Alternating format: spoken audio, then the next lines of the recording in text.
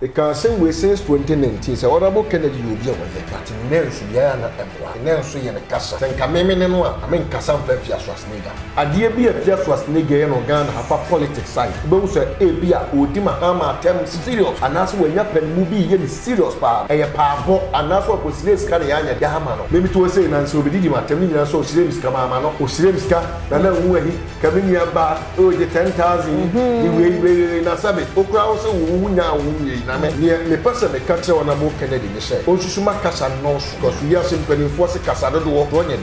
Samira Bawumia semia o kasa so bie na no na wadi bebu already we can go awade because me me bema asem no kan e madwiri bebu bie ma no awade ni bebu say e bia be catch him say bia ukuru hu wo di fia asem sabe kokoro ma asem ko abonten bie wa no awade ni bebu say e bia sabe no afa ukuru ti ni me ma for dey ededa na me die minimi so ba gumu ade omuni pompa ni pa nya pe na wana vile klase kama umia ba kwa to lanche mate we yi ase na ni practice ya ko sign popo me e be shock we say 4th November ombeko akoto aba ombe wiem dia ma Bawumia ombeka te Kennedy si wonyai na omonko le say ye nyina be campaign de tia o Bawumia ba ombe to position te papa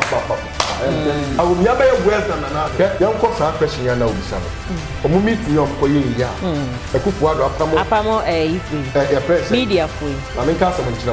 wo penipa sebe oye wo se Ghana wo bumra na nso tietia amra so a nanado time one nanado ye kumpre ku demonstration no enye media houses na bua no a kada numa se bedure tatam kada media houses no so enti media foi oto nyina sa wo hwe na nimpa na wo hwe ni yi a meeting na omoto a omoye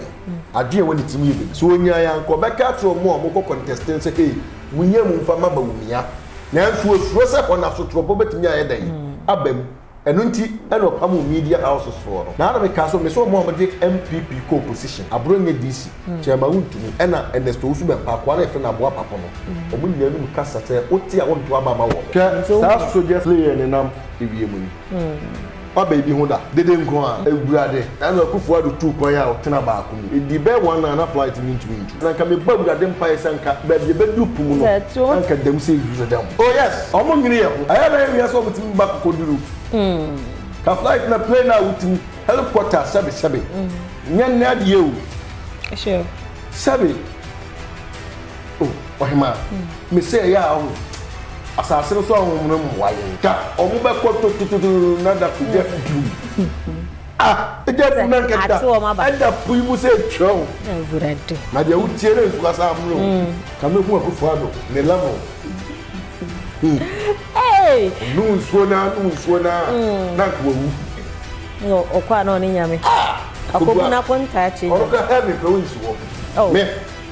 oyima se mi nyame dia temu o ma se bi bua bi to nyame o hata we me ka me nsem stia ke kufu ado ne nko for ministers ni nka me ko mo nsem dem straight se na no me ko passport office wa akra na me ko ipe uwo no ye ni packet wa ipe egugo no ano ode se de manfo ko no obi ya ko unya kwan ya ko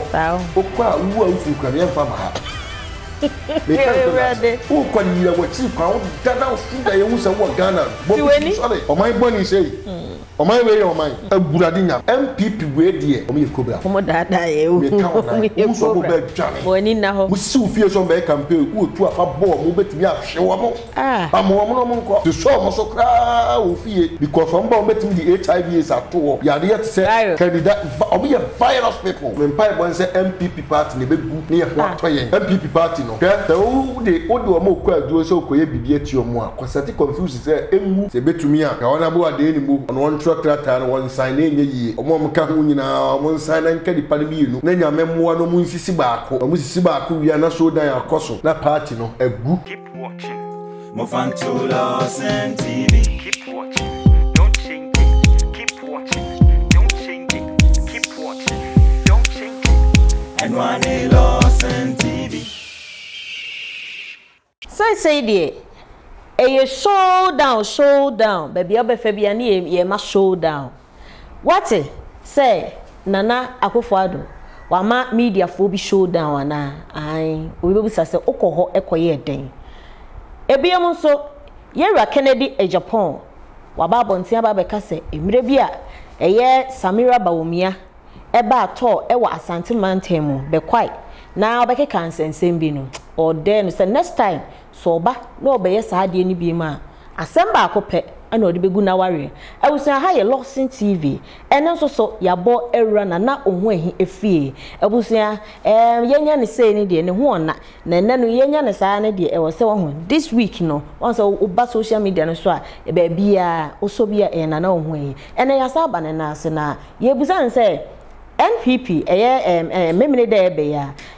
hwan ana akonya kokuruku no wo ba befa ediso unpredictable maye ne ehwe se why na ebe fam koma nana akwaba ma mitwa me ho nkoma me bai be ma nana akwaba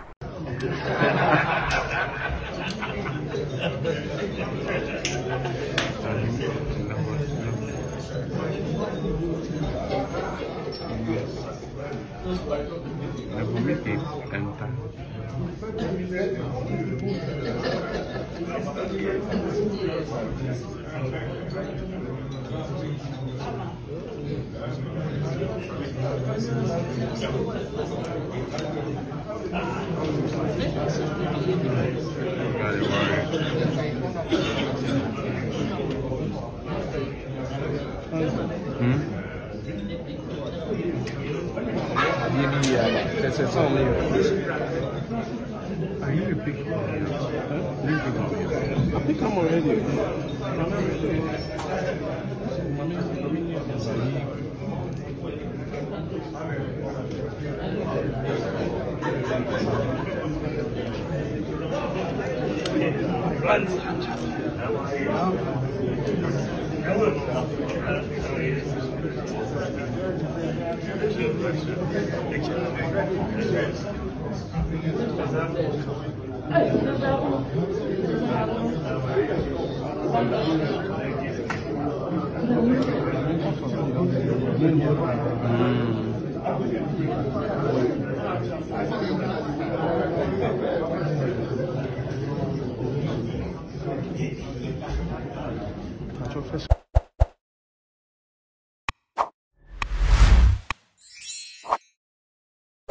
Medan so when you were feeding enfia me pacho share video no ema me what I say like it o comment no so adba me sure a na ma eho ate kama ama me ma me koma nana akwaba nana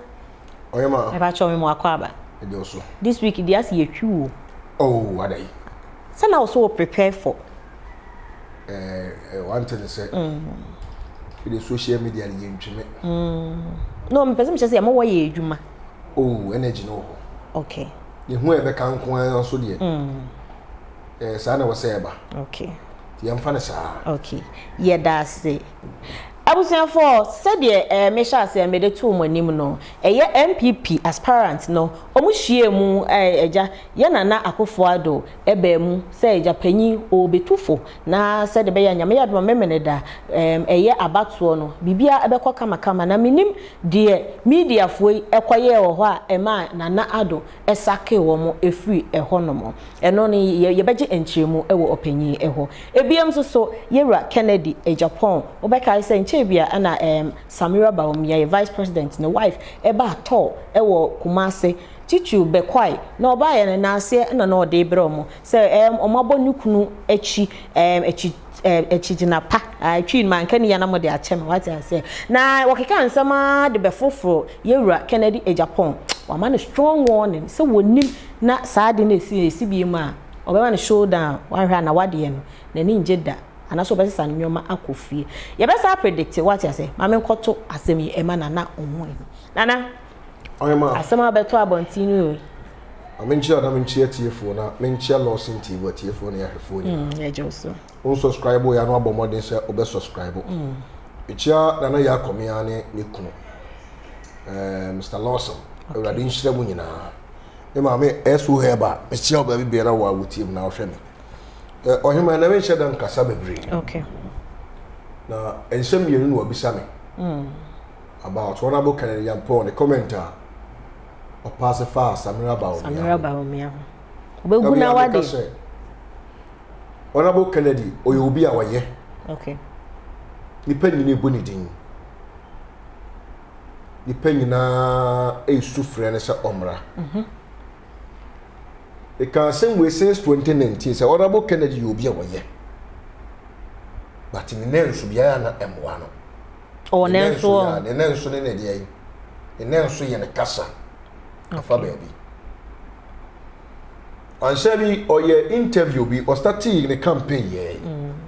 na presenter ne kokofa afia schwarenegger asem ye dey e bai sen kameme ne no a kamen kasa mfa afia schwarenegger because afia schwarenegger enye target e ma o campaign na wo ye no sure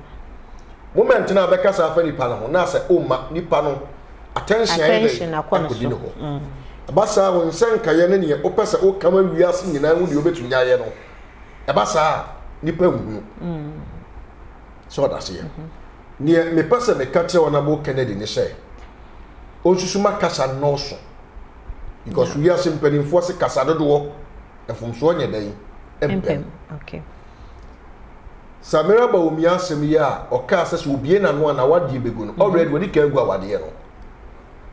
e wo kwan ben so because sameme ye ben ma asem na oka ye madwiri bebre madwem da bia me kasa ade e fe na waresem se odu anu ka obi awaresem na wa nya very careful and the problems we bring the bad day and anu ya wodi bi ye trace buache later obe patcho nsem bia okafa former president John Mahama ho enche obe patcho aya na die na de sa ne ma ne ba ni nyina ye abufuo me kasa mo bia usem information me kasa mo bia usem to information me kasa mo bia uso na bo Kennedy okamia me mfa ho nche no ofanhye na dwem se ne ebe na anya yi ama ne mpa dache bi wo ho a ebe yi Oma ensem bia wakeka ne bire bia atwam entwam nko na emframa bone mfam kogupu ma ebre kakra yi enkoye se o na me dia me ya meka se enso hwa e campaign na wo yen threat the doso ya semo na meka o so wo yi die okwa no aba say e bi okuta information bi enu say if you crowd information fa Bawumia yire ho a no need say moment we na beka sa asem no mi bie ma no a awade ni begun say e bia beka tem say bia ukuru hu ni ho udi fi asem sabe kokko ma asem ko abonten mi bie wa no a awade ni begu tire say e bia sabe wa fa ukuru ti ni me ma foforo dey ededa sa ne ma we nyina ne sabe nya na nipa tia ya beto aba ma okay Why matter the metro na say ye won sema obeka en wakasa ma na to nipa akoma so matere ne oba obetumi aye fa wadi si ba bia pesa wo ye dan ukono anka obia beka no hwasem kama ne mfio o nyansem nyina na wasa so ye wo level bi wo na pesa okodura enyansem bia na wasa wo ye dan wo so enye obia na wasa wo de wano ye dan etutu nanum sabe ono ankasa Samira Bawumia ni kru Bawumia na wo ne no ekọ competition no papa na ankasa no already waba form iti why sana yere na sabi wa mo ni dedi yu na so obi ade adwen ne ye dai obi ade adwen no eko it's about time asani ma no so ye dai ujai sabi man tokwa bi ehun hia okamia beka bi atere no oye me ye bi no ehun hia because oni mo tene hu ne kakra ya sabi na no start ye the way eniem eko epekema wono wanhwe yi na kasa bia so beka kasa bia so beka oyema mpanimfo se kasa dodo ehfum so nya dai empem ode onu se obuafu kama won ye dai ato onu se ode oka sabi nipa bedi ato but later na obawie kasa na oka ye no sabi obakwa kwatena se badwene ho no na onu se e wo se mpachew ebini sa trace buache nsema na mekikan ode those days look at the way okasa fa trace buache ho na bema we koto dan we ma later wono asaba bontika say enya na kure sa tam no okuma hwan no okuma Bawumia na na the government amamu oponi and no fight but later osaba bonte be ka say enya na kure na ni ye odi yamfa bibia nto nchen former president Mahama odi wono anka say me de so ka say ma anya fair ma no because of politics and opa ni chew etisa ne ma we ni nyina no sabe mfumso de wo ye na opa chew a na tes wo mfumso moment abeka sa meto aso akọ no e ba sa emwa wo ha na koka de yenka akoka de yenka so de metre no enya sa that na de bia always ni e ball charge honorable di onim kasa na no kasa nye obi kura timi kasa na we no ope president edi because o kasa enti okay it's about time one I was okabia no to biagu ensam no edoso de ewu na so fa selectim enya ni nyina na obetumi dia ba abonte se ene midway ba wotena midway ba ade tia midway ba enka o campaign na wo ye ne ho ye wo militia kakra bi you have just 2 days 48 hours na Saturday dru ni ekoto aba umpa ibo ne se ubebo mpa na ewurade ahumobɔ he media fo ne de always bia no ye betu soja gum question ni kwasi ye bisa kwasi question unnecessary questions question emphasize me mo ye papa bia ma etimi say so ha enyo bia na man interview me because question bi wo hon ma obekwa akọka ko ya na ko ya sem na ipo no interview no asore ye dey no ko de baby ebi ne Honorable Ken Agyapong on say so obeka ya sa interview no course we efia schwarenegger eso life ebeka say on the attempt they mean to me use but obeka say Yera Kennedy instead so obeko no focus on the campaign or no na dey na kwakoso ebesa no wanya no efia de wanyman kana sem wo ha efia schwarenegger ade we can sem we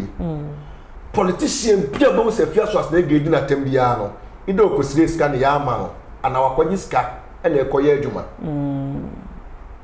enti alankash na paper na no or tete no da me kan sa asem we hia ye no ade bi afia schwarenegger no Ghana hafa politics side obewu se bia odi mahama atem serious anaso wanya panmu bi ye ni serious pa no eye pa bo anaso ko serious ka ne ya anya dai ya hama no hia time ane papa wu ye no Bawumia your friend say sorry alanchemate komano I think say 2000 Ghana cedi okay ono sis kanisha sabio obi papa ne bra na wo papa wu no bebo nsa no usis kanisha afia schwarenegger obi Ghana ha otimi fa ekwan bi so de woto tankuru am na sabe ohudwao na ohudwao memi to say na nso obi didi matem ni nyina so osire miska mama no yes osire miska na na hu ahi kabinua ba o de 10,000 di we na sabe okura wo se wo nya wo nyi na me so de betinto no de ya ne mfa na sam nya dai enya asem afia schwarenegger to media no so sabe o mo mbay so no mbay so but ye nim ne de ye nim se ne otie adekudenti America no on say honorable call interview na okọ ye bo afia di na okoso so no eno na ma afia ntaban e ma ono so be kan ye nti se de na wo kase nka honorable call na ye busa sa question na nka o ignore anka brebre ma mane so on say honorable one year na so be president no no obi amfa na num nsem bi a waka atwam sorry ntia no sorry you so waka na nsen asofo nsem bi a wakeka odi asofo on kra de form de to nchen but nsem bi a wakeka afa nkofo bi ho hwe ene abeto ale mu nyina ye de wo nsem ye dey bo chat that's the reason why I'm say unim ba bia ufiri ni ba bia wo kwa enya ne ma bia na wo so ye dey ene wo so ye odo hu shem okay tetenie ma so twitwane ma so ma sabe oho nte kakra ya kasa ohunti a enya hunidie o kasa yem ekura kire etmisire no ba bia okon ba bia se woni abotre eni kasa da untimi nko Ghana for ma study ya mfa nwaso enkope vote wo mo ho ya dia ko bada se ne na da hwe time a president Akufo-Addo eba first one was starting the campaign. First one anya ye, second one anya ye, third one undo ye. Otisi form. Na fedie onam drum. Na maame fo e ton do ko wo tia just so ba pese baby adi. Wonya wie so mahu. Only wo ye. Oh kra on fa hobi. On fa onya hwe. Only wo ye. So Ghana hanu no ya den to boase akrokro ne na da. Especially nkurasefo no. Wo de yo mo boni bia abato bedu atogere cap baako asichire cap baako ma omo your friends gari temo wakuomo hwe aka some few months near 2024 election na udim mema na nyo nwanwa se MPP fo benya vote bi e be shock yen okay so unim de be hie omo sevu sika do na guo de be campaign ti duro on na hu se hey pa ye chen so free water light free ya tete we so e ya twen omo boa nti omo we no omo be hie mu ya le ko pay break no on fan show o de be show sika no we ade be campaign oh nana sika de obi enwia o ma wiara Ghana sika na way there be nana eno de and Ghana sika way sika na way maybe so no omo say bi ni ho and sika na ukita 200 Ghana cedi look at the way at set paper at say suo wo se san e hye say film etiare way and sika ni Ghana sika na eni ho intimidate the American say nanado your friend say Dr. Ken Agyapong on hwe nkasa yi because as I say ufran refita yi ntwabotom nam enya dia sabi efin beba wo ma obi nya bi nya dai enka ebia na 4th November anya yi ebia another time ebesa yi nti ho no wonhwe wo yi 2 omo meeting no omokoye ya Nana ye beba omo meeting so patcho musa a free day one yera vice president Bawumia ebetena akonya so ne ne yere what omo ho asam da oh ohima Bawumia ye the crowd like oma ware no mu oma wade mu nhyam de sabi MP but ebia na bi wo ho because of what honorable kan so or the assembly ko ebegu na ware no look at the ohima ye titi bi kura before so na body we ba oh really ye titi bi ya titi bi ansa na we nyina ye dai e baba to me da bi am kase aya na awade mu nsem no me mfa nko se awade obi awade mu nsem de kwa na so ko personal attack one hekwa be third person yes intermediate ya won sem bebra ye kan de ye campaign not obi aware sem eno ehia o ti ase basa na so ko personal attack okay omo mienu omo to omo dem omo nenim de ye koso make us say bia na be metwa fa akire oba twa fa akire eno ne omo mienu ntam okay awade ne begu anka hedai agu na me de minim so oba agumu ade omu ni pomfa ni panya pe what meeting one on one da ma me no oh what ma say me na akai oh say me so abere ye be hu ni bia no osire o sire we oh me kwa na no oba be kwa yi ka me nim so nko otitwi oh yalla pass not here la pass not here on titwi say hwe me se Ghana hanom no hu nipa de brebre nya tumi no wo ye de obeye na ho na dire kra say ka Bawumia ye ba kwato alanche matin we yi ase na ni kra tia no what sign ho woko eno de Ghana for ebi say bia no we hu me ka me nko anka obi anto aba ma Bawumia da because of Nigeria especially oh me kan kra na akere ni say from so de bata oh mame o de Ghana sika ni na be ko China ko tomika o ye nanim na so be ko social media so ni tag ne bag ne mpaboa ne makeup ada Ghana na so o ye adwuma mame we mame na se ye twia ne adwuma se ye twia ne ka no man sika oh ohima mame ne to no donation do do say no ya abo street on say da bia me ka se Ghana o adwen no esua e bia o so so o ye o de no ye so be o kunu da e betina so nya say me donation do do wa no Ghana hade abo hospitals ne sebe assembly wa ya ka ya mutimi nsekire nka na kre maame no onye presidential material to say di kunu no oni kunu do ye presidential material o de ya hu o say de o kan na mame onye me se onye omumienu nyina omunye bia oh okay afa na mate de o omumienu nyina omunye bia o ti ase de e waso o ti ase ne say the best thing say maame ni kunu no mko pe ba bi ntina because Ghana for nto aba mo wo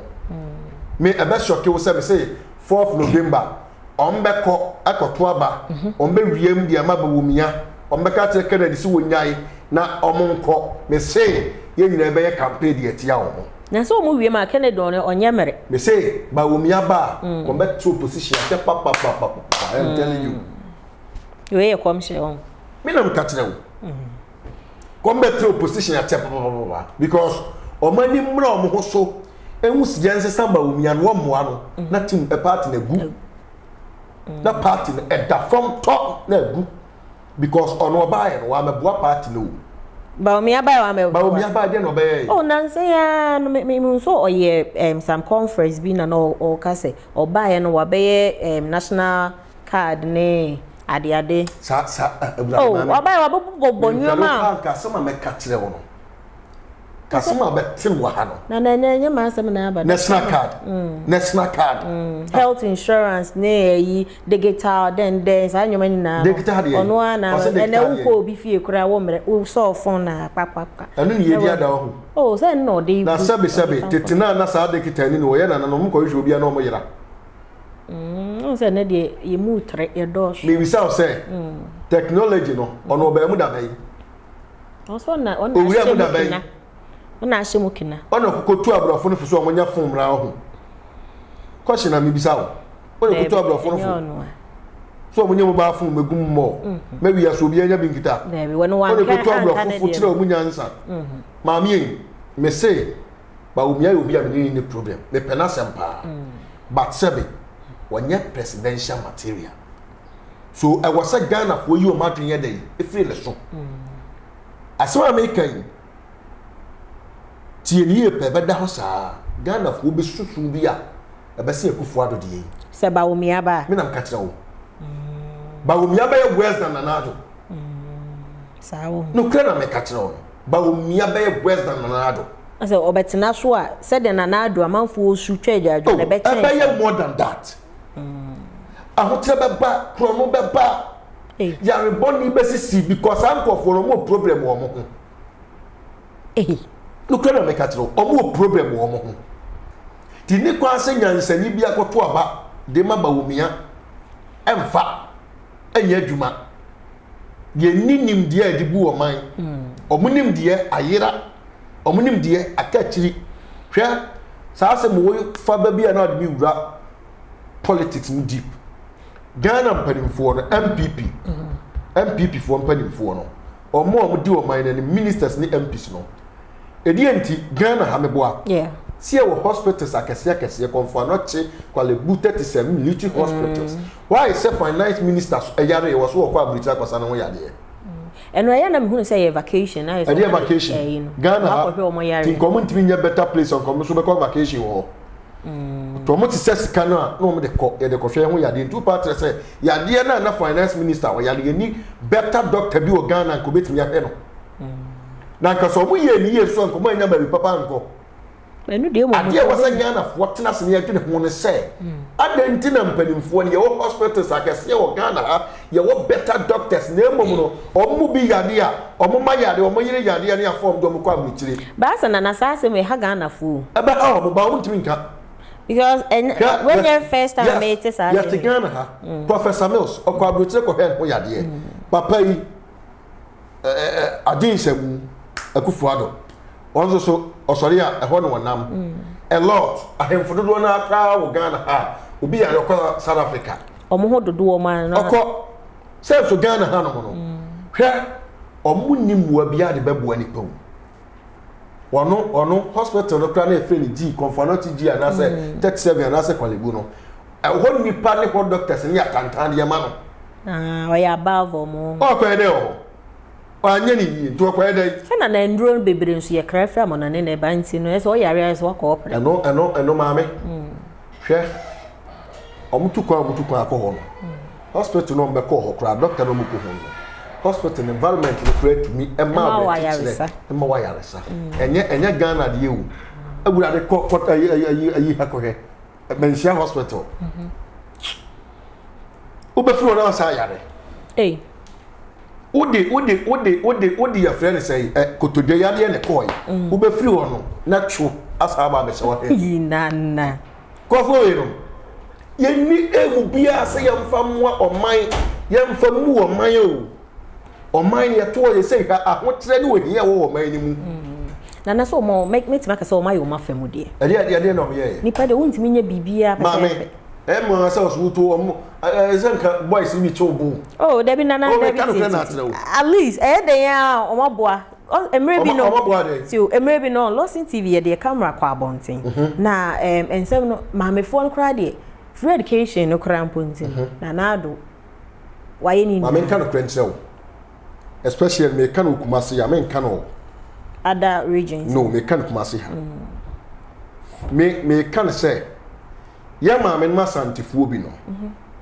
Ebi ye enemy. Oh. Ebi ye nkurasefo. Nana to sebi. Sebi ebi madam. Oh nana madam. Ebi nyinum kwatiri. Yeah. NPP government kwasi yebu a wobu asanti nyina. Ya ma mefuo ni bi ka ho. Omo na oso so. But yintime nko mo na eso so amamuo bone ne so. Na nkwa sebi ye nuan ma santefuo ni bi. Enimu nyansa ka papa we kwa odi asante afa so no. Ka mbe so say ye campaign ama no. Ye campaign ama no. Almost free education. Me hu santini bi anasa me hu maame panimu bi na me hu so odira ho ye campaign ma akufo ado aso ye me maame a obafia nka me poison no. Serious. Me na mka kire wo. Asantefo ni bi ye gyinifo. Unana me so. Omo nwene nkwatiri. Asantefo ni bi especially Asante me mpese me kansem. Asantememu a ye MP so omo ne program. Ye MP. Omo mwaye o. Enye emwawu. Pese me nkuminya ne ahoya. Ene omdo omo ho abo chairman ya ye friend chairman wuntumi. Ene omo form group. Eti ade pe wo say ba santememu madam bisa wo say kufu ado ba. E de ne wanka. Maye Buankra port, maye Kumasi International Airport, maye your friend say baby amoba mo se mo mama ntema mo se traffic wo your friend say swame roundabout interchange ye kwa ye hwe NPP government ye ba interchange dodo o mo promise ye emu de no maye just tell me nanso ye nananom ye maamenom fuo bi a ye asantifo etikuma me say ebi agimi o just odune ho a papa ba o mu hu just abone hwe me nye campaign man this you but asantimemu ha wo de me nya kwan bi ya fa nka mahama sem buadi tuemana kwan wona ye mahama na ye market here yes central market West Africa big market here we mahama na ye your friend say edum Ketia Dubai yes mahama na ye so na no ante say ye ma mefuo bi campaign ya ma Bawumia o so otumfuo na si market no say be education na nko o mo na hia free education sa ma mefuo no e hia free education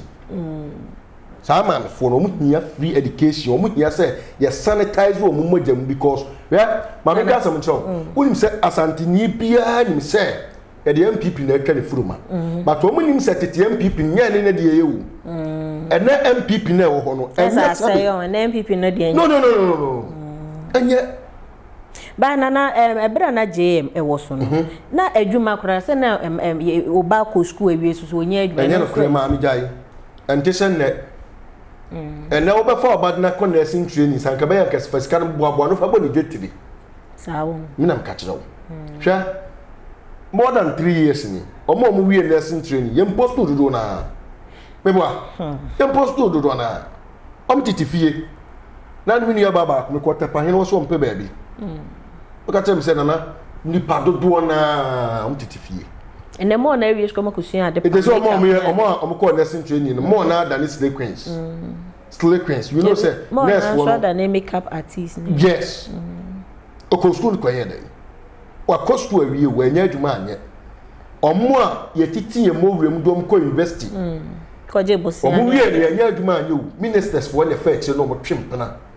MPs ene sabi aban mu mpanimfo ne fact no mo twempena no mo de da rough ne wo do ba ko school kra wa wie o ko pa adwuma no boss no akoto no office no mame ne wonnai e de kwase asem na ekoso yi mame ne wonnai e ne ma bone nko a ne ma pa bie ne wo ho hwe yanko sa question ya na obisame omo meeting yom ko ye ya akufo ado apamo ifwe friends media fwe mame nka asem nkyira wo o penipa 7 wo ye no se Ghana wo bumra nanso otiatia amra so a nanado time one nanado eye kumpreku demonstration no senye media houses na bua no a kada numa se meduro hen sa time kada media houses no so o check sa those days na but na de wo se empam media houses for emfiri meeting ase e de na ekoso meeting ase e de na nka besiye na omo so de na omo koye dai omo koye hwe omo koye biasa nka kada news se ya pam wo mu obi ate ya pam wo mu meboa hwe na Addo sori ye ekoye kumpre ko demonstration but na Ghana so we demonstration ya amwa ni achew bye we ya mamu ka soja fo kura mra medi yeso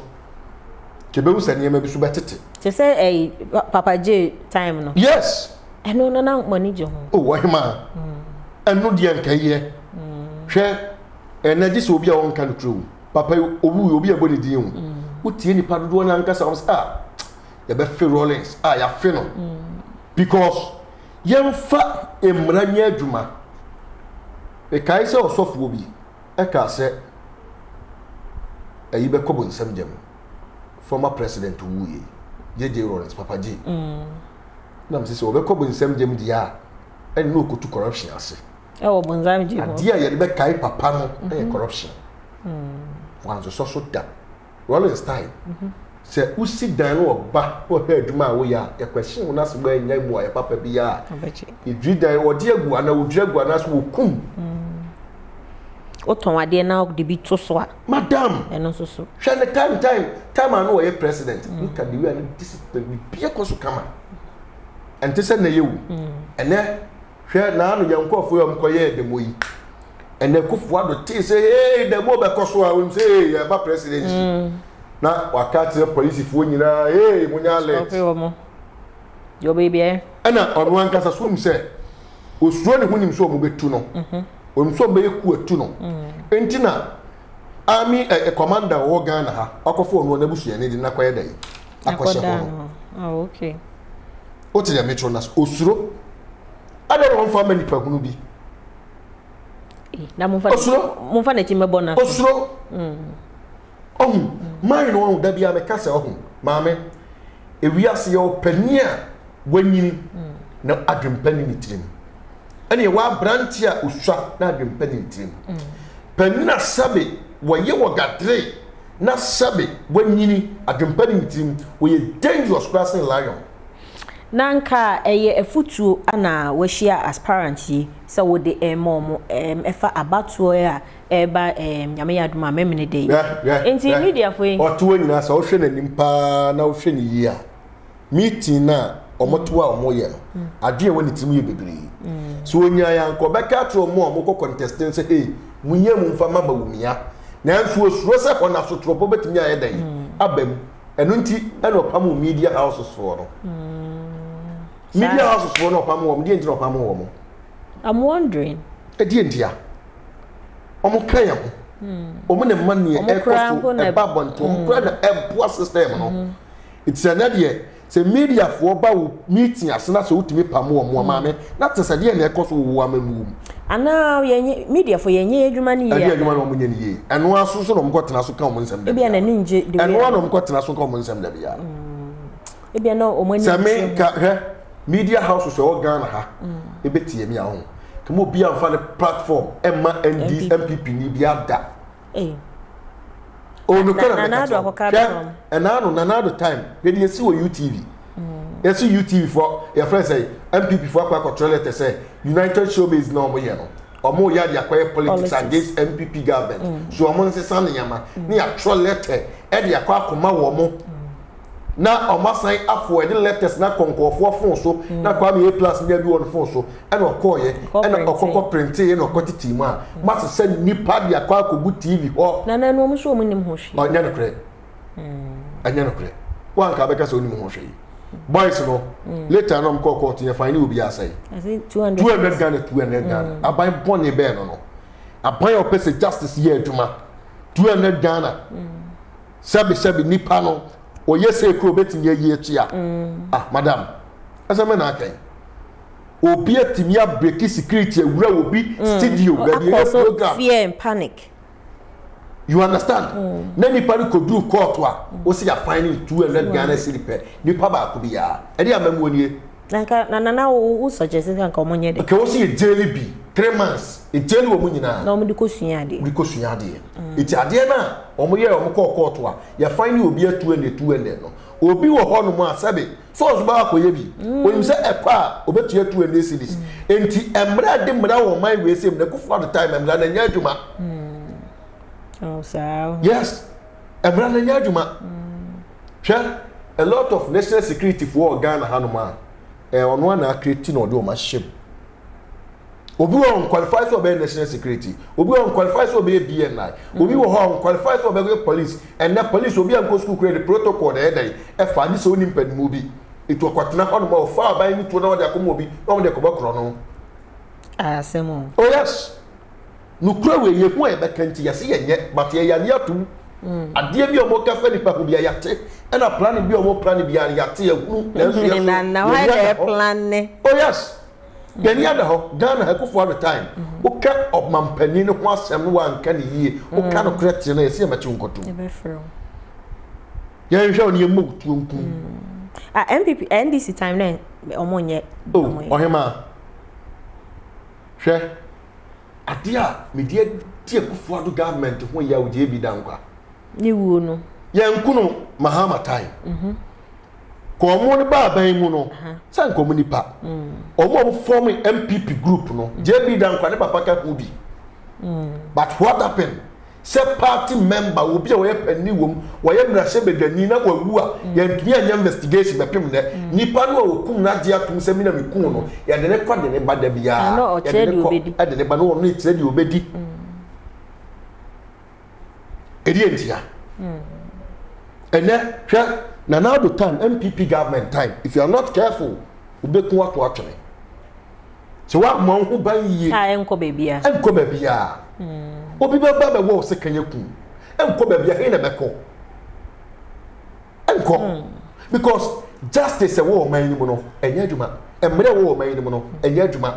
itimi to mhwe hu yie bi tia ba bia mtia yie me na maboa me hu na me nam okay because of mine no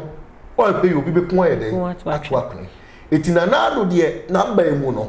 enye mamu ayeten enye ma nkwa yie onima mamuo no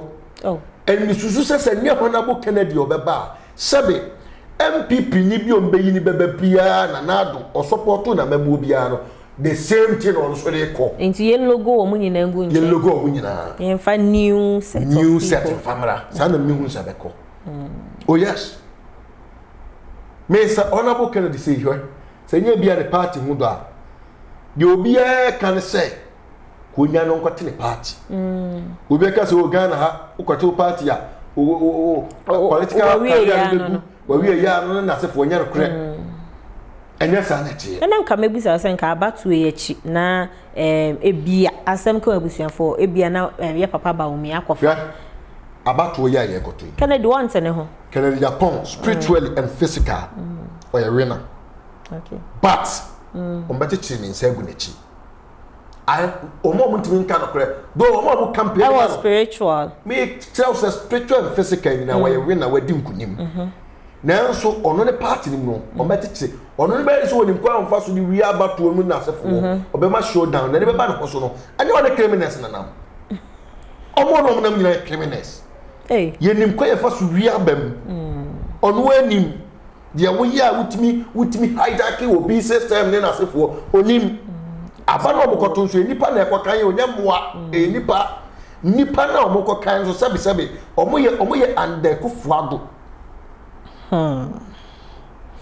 omo meeting no mkoye bogus meeting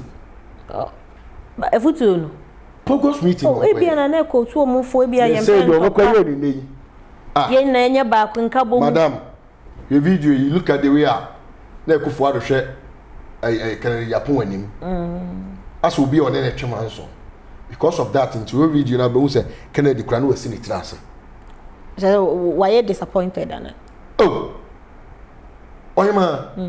me yeso omunim games dirty games or politics in them but obi di do omo a na ase I feel the one cause but can we say ade a wo ye no udi ye obi di bi ye wo a owusu okay what did I mention na say election ya omukọ ye yo omukọ yo mabe gu omho ani ma ase meka main one no meka Ghana de omukọ 2020 ya eno maba ba di oman so magu omho ani ma ase e de ensem no manka e de ensem no manka be bisa omo buy omo bo show omo share ye no e no omo ye omo call 4 years na nka wo se ye to abetia omo free so omo ka kire yen twen yen sa omo 4 years na mahama say ne ma nsa na omo ye dai eba to mo be na eka bebere wo ho ade eka ohima konya ko cheke mahama e ko ka udai to woni ekufu ado baade ono nso dia ba be so anu odin o konya ko cheke anu odin ko cheke eka bubudu ja na abuepo sem se sa kai sikai ebi anya kwan ebi anti hospitals ebi anto hospital bills ebi almost corona no so ebi coronavirus madam corona na ba be senyo ma covid time look at the way omo dey on my way say ji sika wa abrofo ho sika na fa hefa foto omo boy madam NPP government ye from woncheni omi ye woncheni fo ye se kokomi ya cheska no ateska de ne so wa kra na omo obi a party card ni omo nyina party member fo no on parties ai fo no ni omo nyina na ye mo sika ni biu ye show mo mutimi di atem ma no de ni pata abronye disi ni pat se akware ye fe na aboa papo no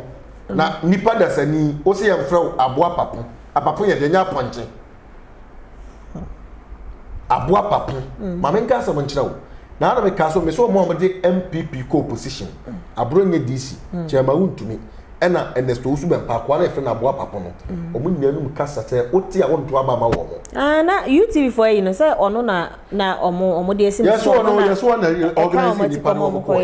oh yes that's all omo ene chema wuntumi abie TV station ebi wo Kumasi bi won kran ko bi ebi wo Tamale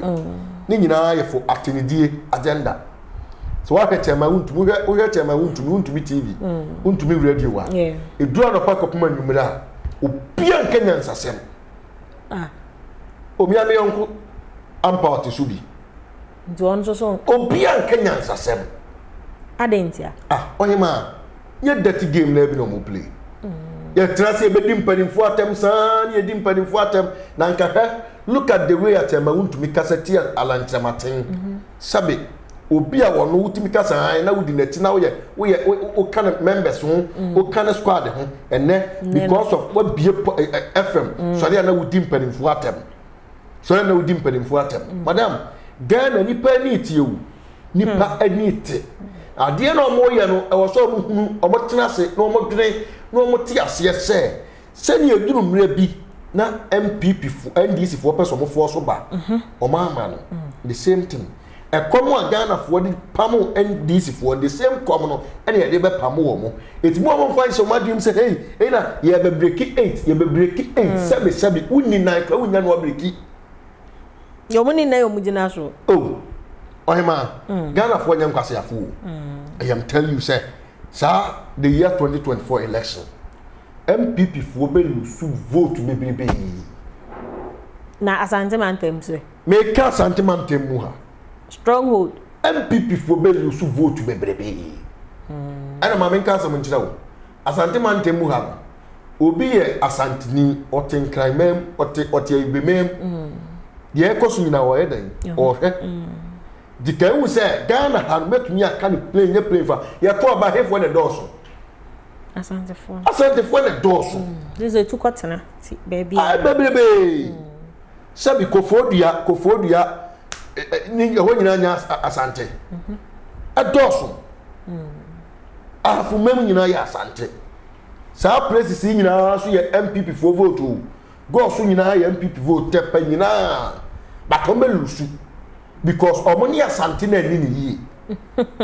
omo anya asante eso mba e ho ni na omo anya bibia omo anya hwe mame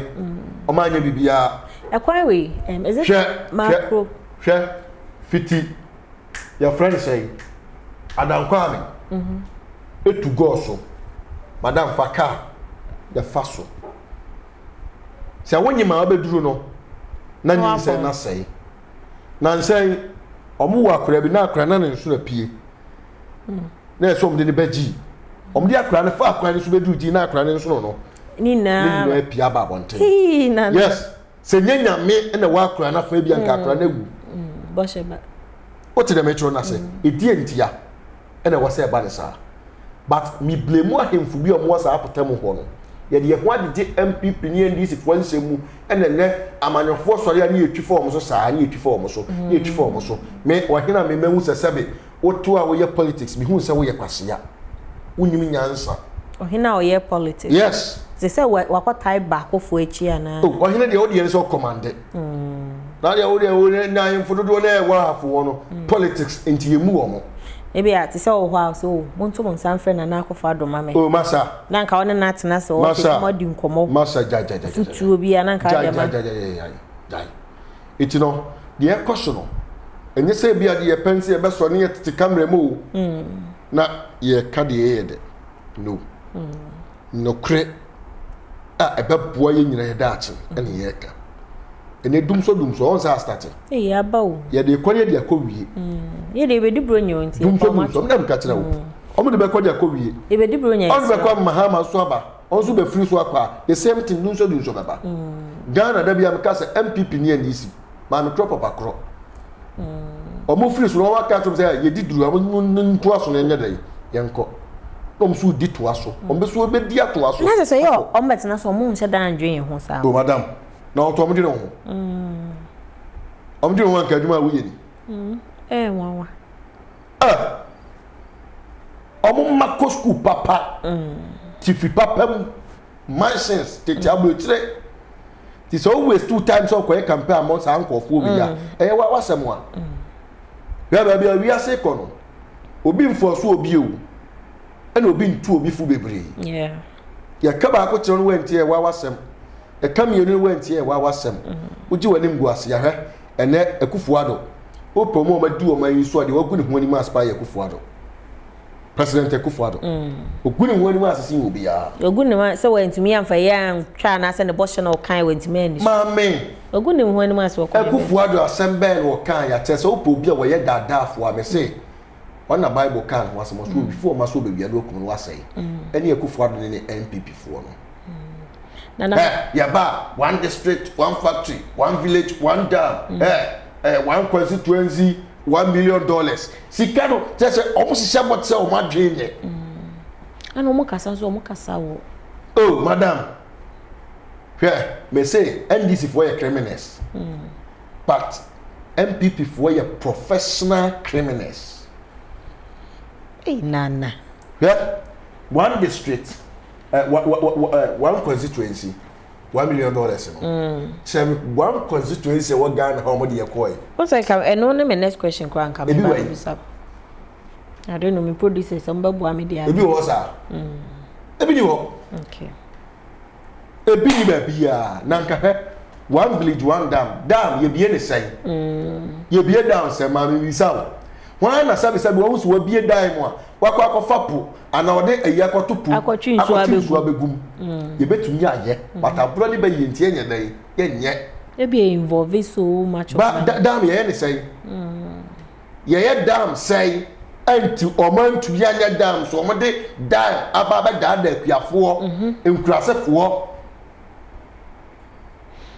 cha uko nipa kasabre.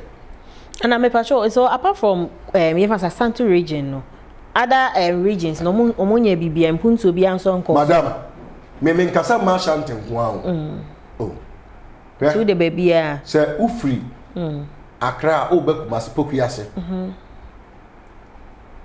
Pokuase obi anim say Akufo Addo na ye you. Na wane. Na contract ne da ho anu matua ho skadada. Okay. Ntiwo obi be ye bi tu wona wo pensu be bia no no ada na wo so nya bi ntuo ma obi nya dai e me bia no oh that's why they o my lucky because abai no ba obi ya o mun ko pa koso heye you say mahama be see school bi ho okay school ya tum me say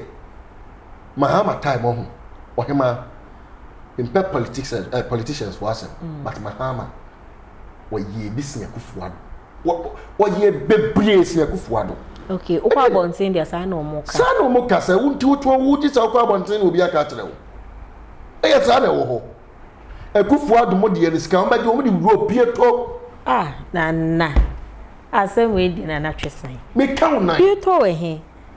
na no be ka say na ono na ekọ hwese wa bro ni issue ye si ye na no e no kre presidential jet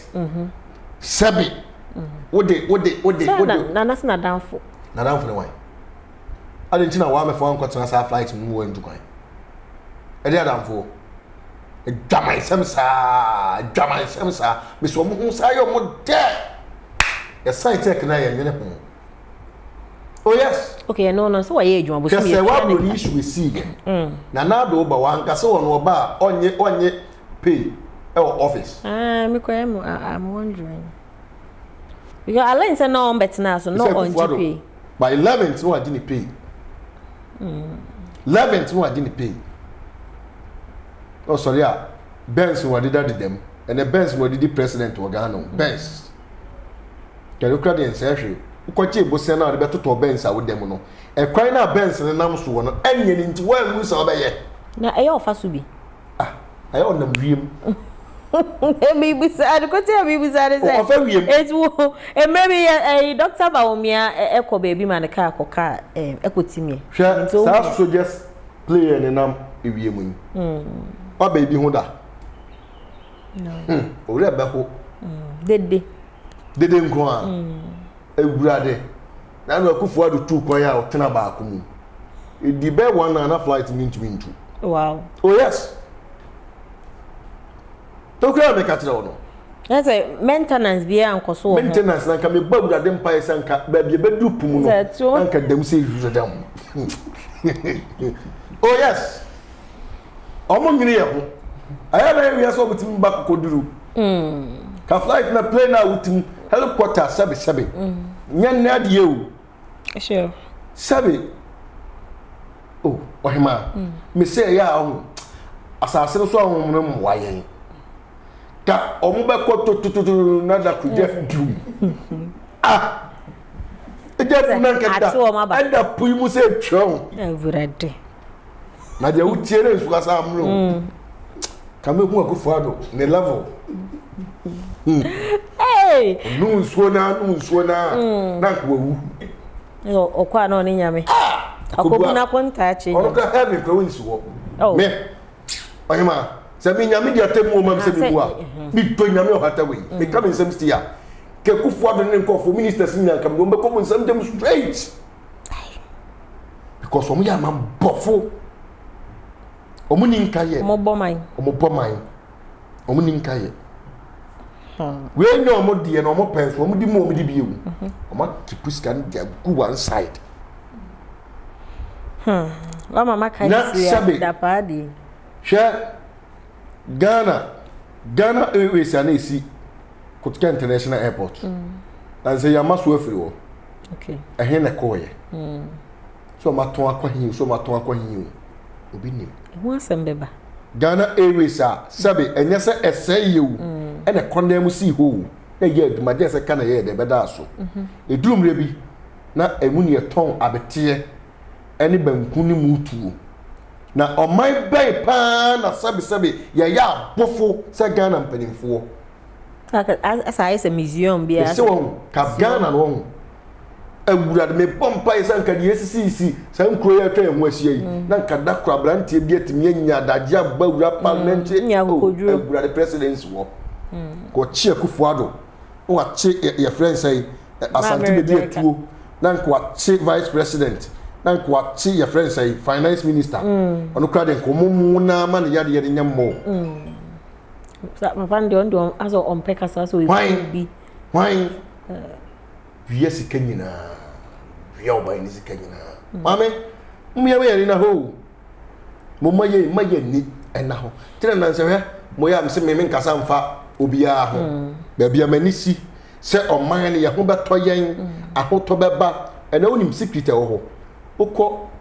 na nse se kura dem me ka kosi filling station a makofa gallons mu buegum because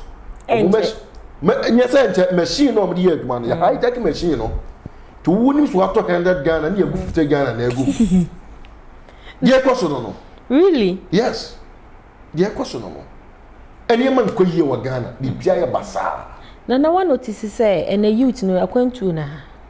oh ohima akwantu na me se na no me call passport office wo Accra na me ko ni pe gu ho no e ni paketwa ni pe gu ho no ano oden se de manfo kɔ no obi ekɔ unya kwan akɔ sao okwa wu afu nkura me mfa ma ha me kan to na unya kwan kɔ entra ufu no kura ba kura ne ho be kyere no this year say you come on visa pa US from visa Canada so the same thing yeah try Papa LORDSON no Mama LORDSON won beto mo safre that me say munya chance monko Papa LORDSON we dey yetoma mo o kwani yira wachi kwa o dada so da ye wusa wo Ghana sorry o mai boni say o mai we o mai aburade nyame me say MPP for one year na ka de koto aba no bibie no betimi aye be san wan na adwe ade ne ya wagimi te se ye maame ma santefuo ni bi odi na funam maame hwe ya ye mo bobo asantemam ha nyina ye emrewafo ni bi central market for no I am telling you na me se asasene so ahum se nka o ma munya den mo kotontos besuo na asa obi anto kotomeko na nka pro nyadoa na nka sai because unim sa ade ne nye mitimi hwe video bia ye nuanu asantefo ma ni bia me se nkofo ma jimi hu Addo mo ye den ye campaign ama Bawumia mitimi hwe mo sa nkofo pa ntie be ye nkofo enti sebe ni da so wo mu group way squad way ntie be ye se be free education is ewa hefa so Dr. Bawumia e bia nyame na no nya konya bia ono beto free education o da Bawumia no ho aya da mu hu ni ye wo hu nkoye esu obi eno oye tribalism sabe sama hama oye nod nani Bawumia ye nod nani sure but nke behwe nke behwe say nodness for me na esia no problem yenko to aba me for the first time I mean ka beto aba dia mama hama enie because me enia ka beto aba mpo me to mama hama me to aba kra me to because omu nyina kra no a document na last you know oto aba o me to aba 2012 me to aba ma MPP na 2016 me to aba ma NPP 2020 so me to aba ma MPP okay me de ma ba pa me de ene okobuadi obi en so the passes were MPP ni okay but MPP we de o me kobra komo dada e o me ka na so bo be dwane bo ni na ho musi ufie so be campaign wo tu afa bo mo betimi ahwe wo mo pa mo no mo nko to so mo so kra ofie because on ba betimi the HIV is at all ya dey to say virus candidate omo ye virus people yeah nana ye ba be sorry anesa na memeneda about one meme nda about one o hema show da bebe man ma karo kre show da ba mu amamu MPP for the ombe no ma ye wi ye no sere kwa ye no bi no mde ye wana bo Kennedy no what you say the best thing is say me tie ne kasa bia na ye me de pa wo so wona de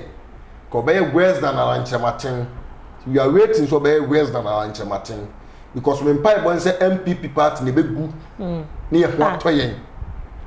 MPP party no hwe